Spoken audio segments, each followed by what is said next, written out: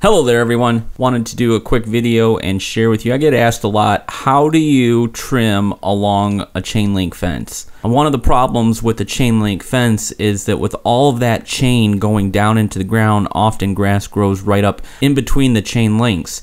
And when you go to trim it with a weed whacker, with the trimmer, what happens is that it's hard to get to, first of all, and second, it will quickly just chop up all of your line and you'll be going, 10-15 feet before you break off all of your line.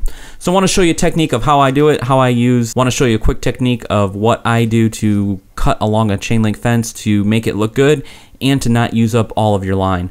The first and most important thing is to make sure that you have some good high quality line.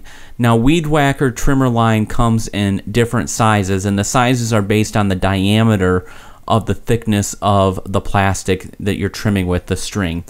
And when you're walking around a fence, I like to go with a thicker diameter string. What I use is 0.095. Here's the stuff I use right here. It's called Cyclone commercial grade. Trimmer line comes in 0.65 all the way. You can get all different sizes. And often when you're cutting tall grass, you actually want a thinner trimmer line so that that line is moving super fast and cuts through it. But in the case of working up against the fence, you want some thicker line so that it's not breaking off all the time when you go up against the fence. So here's a picture. I'll put a link in the description of the line that I use, the Cyclone commercial grade. 0.095 is one of the most important things. If you get a good quality line and you get a little bit thicker, at least 0.095 or thicker, you should have some good results. Okay, as you get started here, you'll notice that along this fence line, it is some really tall grass. So one of the first tips that I want to give you when you're cutting especially tall grass like this is you have to try to get the bulk of the grass down. And one of the ways to do that is to try to start kind of at the top. You'll notice as I'm going along here, occasionally I'll kind of lift the trimmer up and put it back down. And what I'm doing is just kind of cutting up those tall chunks of grass so that they're out of the way and you can see. And then the second phase, as you're doing this kind of first pass here along the fence, if you tilt the trimmer just a little bit on an angle so that the tip of the line is going almost into the dirt, almost underneath that chain link fence, you'll have your line break off a lot less and it'll do a little bit better.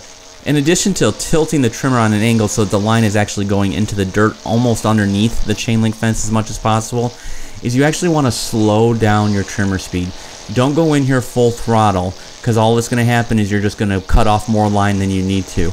You'll find the happy medium somewhere around a half to maybe even 40% of the throttle depending on the thickness. And then you just slowly work your way, and what you're doing is you're feeling you just barely want to have that line touch the fence as you're walking along. So you just take your time, walk along nice and easy, and kind of go up and down, back and forth. Now in this case I have to kind of go back and forth because this grass is so tall that I'm really left with no other option other than to do it in kind of multiple passes. Once you get everything under control, and if you don't let it get this far out of control, then it'd be real easy to kind of walk along this fence and keep it under control. Now once you get kind of the big bulk of it done, another key is to now go the opposite direction so that your trimmer line is spinning the other way, and you'll see how I'm doing that right here. And what you're doing is now you're even slowing down that trimmer to even a slower speed, and then you're walking nice and easy, and what you're doing is you're getting up real tight to that fence, and you're getting all of that weeds and all that grass that's actually in between the chain link fence. And by having your trimmer head spin the opposite direction, and by going really slow, you'll lose a lot less line and you'll get everything cleaned up nice and neat.